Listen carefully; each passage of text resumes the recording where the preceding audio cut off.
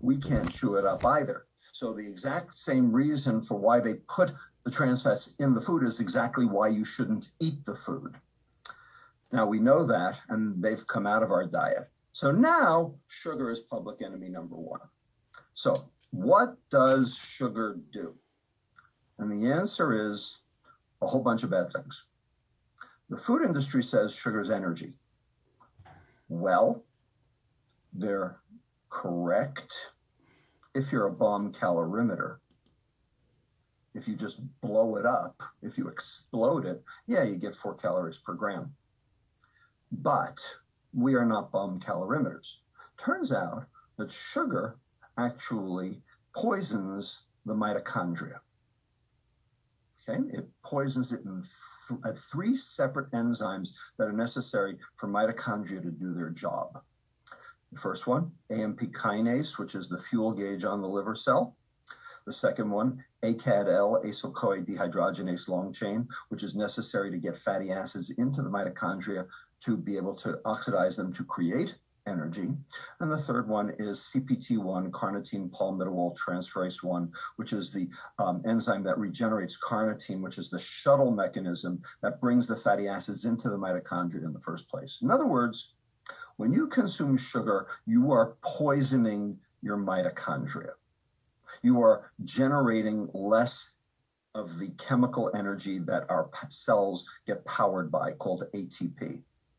So if you're making less ATP, is that energy? It's the opposite of energy. So when you consume sugar, you are actually inhibiting your body's energy production. Can you think of a chemical that inhibits your mitochondria and reduces ATP production? Cyanide. Cyanide does that. Okay, sugar and cyanide do the same thing. Now, obviously, not as severely.